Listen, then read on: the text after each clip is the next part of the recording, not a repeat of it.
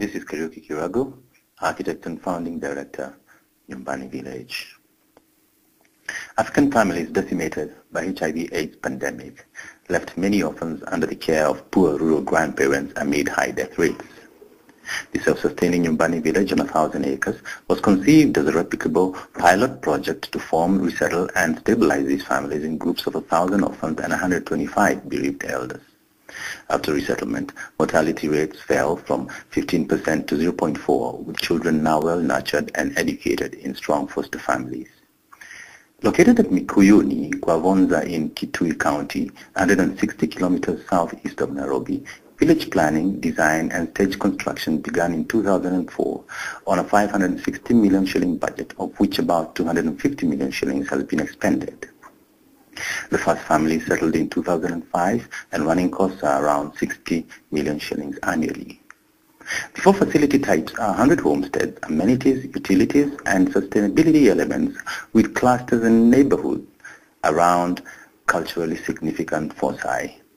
Apart from the homesteads, the design brings out 18 components, including a health center, primary and secondary school, mukau plantation, greenhouses, agroforestry, food and fodder farms, workshops and industries, sand dam, pump house and water reservoirs, administration offices, social hall and police post, eco-sanitation and dairy zero grazing unit, convent staff and guest housing. On 90 of the 1,000 acres, the village currently comprises 4 neighborhoods, each of 8 clusters with 4 homesteads per cluster. An elder thus nurtures 10 children in a contemporary traditional setting with 4 homesteads clustered around a water point, which, with its gallery, laundry, and wastewater irrigation function, blends the 4 families into an extended family of 50. Each homestead covers a 4-bedroom house on a half-acre permacultural shamba for vegetables, legumes, grains, fruits, herbs, rabbits, dairy goods, and poultry. Supportive social amenities are the 2-stream primary and secondary school, health center, 700 audience social hall with a 500-seater open-air theater adjunct. Provided too are a convent, guest and staff housing for 40, police post and monuments.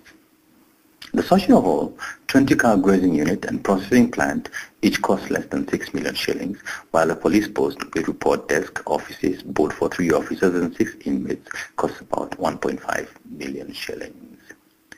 Nivasingi, then 24, and her construction group built the 16-meter-high ISSB and steel structure gateway. This excellent instructor, role model, and mentor had no prior construction experience and later went on to construct a 30-meter sand dam and many village homesteads. The warm, earthy interiors, enriched by crafted timber furniture and fittings, along with indigenous woven, spun, and dyed fabrics, lend an ambience of intimacy and serenity. The 12-meter-high, 500-foot square meter hall was built in staggered ISSB walling with 2 intervening tie beams and a steel space frame roof structure. Roof cover was custom GCI sheets with waste clay tiles, floor finish on cementcrete.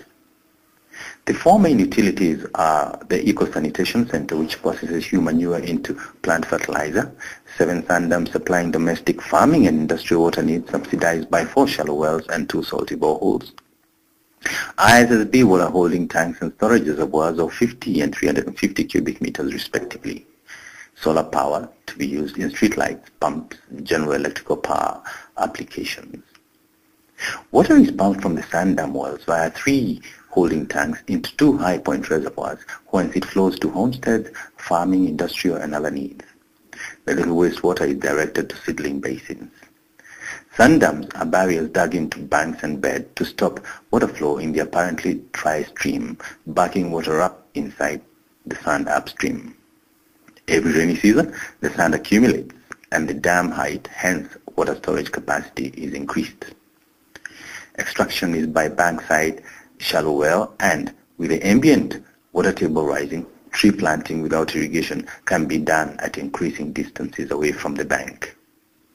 3 well-located sand dams doubling as bridges can provide water for 200 people, 150 trucks of building sand, permacultural alluvium, timber, food, employment, and a regional riverine rejuvenation basis. The first 5 Mukau afforestation lots will be harvested in 2016 to yield 160 million shillings towards the payback on village capital and cumulative running costs. Current collective sustainability is through greenhouses, dairy cows, periphery shambas, produce processing and others, as homestead shambas provide food, revenue, socio and ecological stability. The 435-acre arboreal sustainability program is in agroforestry, charcoal farming, Mukau afforestation and orchards with spin-offs in seedlings, honey and gecko-lining sales. Wood carving and macrame bring current sustainability levels to about 30% and climbing. Of the 13 planned ISRI containing facilities for training in and processing, packing, branding and marketing local products, 3 were built. Operational methodology followed the Borax manual with additional processes involving project brief formulation, holistic procurement policy, celebrations, local networking, community relations, training and community task groups creation, child selection criteria and family formation. Kitui Primary School was vital in labor recruitment and furnishing the site office with 2 school desks. The initial land use plan was largely followed with the vital lesson that an acre in most of Kenya can yield 1 million shillings in raw produce annually. Applied to the periphery shambas, gardens on the village edge jointly worked by the villagers and neighborhood groups, a genial security and exchange membrane emerged as the children garnered foster relatives. Experience shows that social enterprise success is determined by inclusivity, responsibility, communality, long-term objectives, and ownership. This can only be imparted by ideological training, and all project participants, from the sponsor, financier to laborer, must attend. After site clearing, the labor force of about 400 people was trained in more than 15 métiers. This included building, road, water reservoir and sand dam construction, permaculture and conservatory, agroforestry, soil, steel, timber and concrete elements prefabrication, bulk materials supply. Every achievement celebrated strengthens the socio-spiritual resources to maintain ideological objectives and attaining project success. As mildly interested draft animals, the only transport mode that appreciates with age, fuel themselves nearby. Skills were built up through supervised peer training with gratifying results as partnerships in agriculture, livestock, fundraising, technical services and other fields underpinned optimum resource use, slash risk and depersonalized the project. The village population has stabilized at 1,000 children, 100 elders and about 50 health and social workers, teachers, administrators and others. Nurtured and educated, 45 children have gone out into the world, while some artisans are engaged nationwide and in neighboring countries. The pragmatic objectives were affordable and durable infrastructure, sustainability and neighborhood goodwill. All these were provided through ecological applications most visible in appropriate building materials and technology. Applied ISSB walling costs about 60% of Juja quarry stone, is twice as strong and promotes human health, while FCR tiles cost under 50% of GCI. Both have 70-year lifespans, stabilize internal temperatures, and meet quadruple bottom line requirements. Ascent to the spiritual realm is gained through the pervasive human touch, ecological awareness, imbued ownership, and the wired sense of mission, as desirable social progress is made via import substitution, better wages, popular mindset, indigenous industrialization.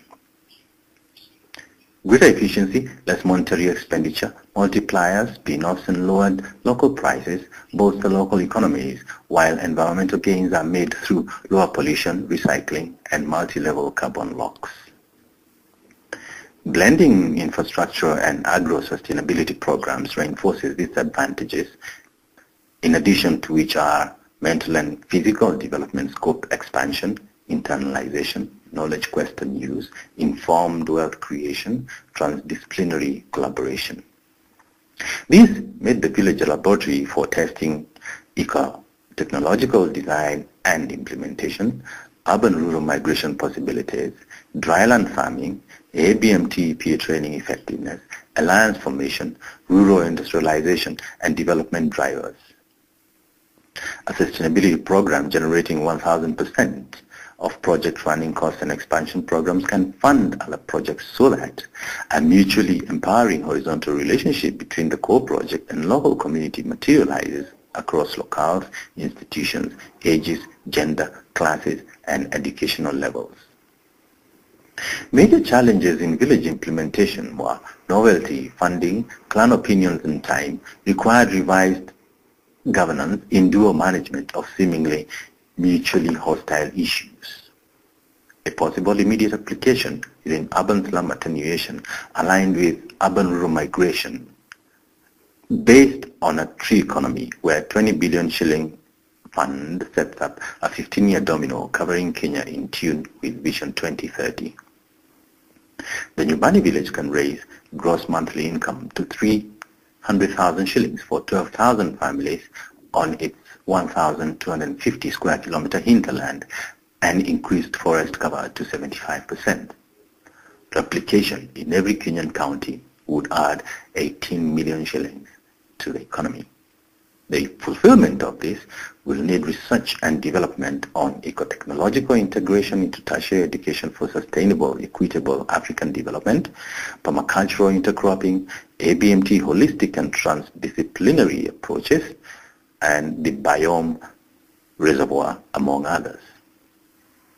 To move forward, Africa needs this research application in residential and other institutional development, food, energy, and industrial programs, as well as influencing the educational trajectory to increase relevance, a secure future, and culturally controlled growth. This is crucial for Kenya given that of the annual socio-cultural demand for 250,000 housing units, only 30,000 or 12% are supplied in a mortgage market operating at less than 1% of its potential. Thoughtful redirection and concerted action is required from all. The village was possible due to the late Father D'Agostino's vision and energy, the late Archbishop Boniface Lele's generosity, Sister Mary's resolve, the late Dr. Kinyanjui's vast knowledge, and the indulgence of my parents, Mr. and Mrs. Kiragu of Lanet. This and coming work is dedicated to them, as well as to the many others who lent unstinting support. Many blessings to them, and thank you for listening.